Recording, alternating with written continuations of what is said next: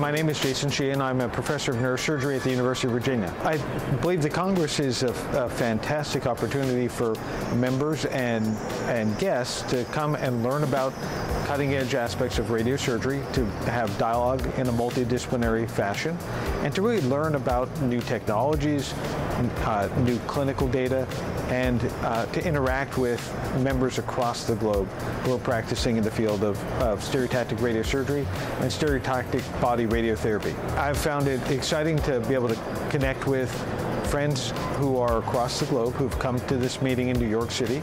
I've also found it exciting to learn about new technologies from our exhibit vendors. And also, I've genuinely enjoyed the scientific sessions, particularly some of the sessions around guidelines, around benign intracranial disease, and around vascular malformations.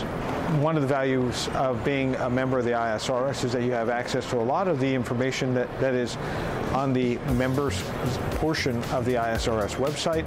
That includes access to all the abstracts that are part of the meeting. You also have access to webinars and other content information that is really, I think, invaluable to those who are practicing in the field of stereotactic radiosurgery and SBRT. I believe the guidelines really provide a framework, a foundation by which individuals can practice in a relatively consistent fashion based upon the evidence that is currently available. The guidelines continue to be updated, and they have reached some of the highest impact factor journals in our field, including Lancet, Journal of Neurosurgery, Journal of Neuro-Oncology.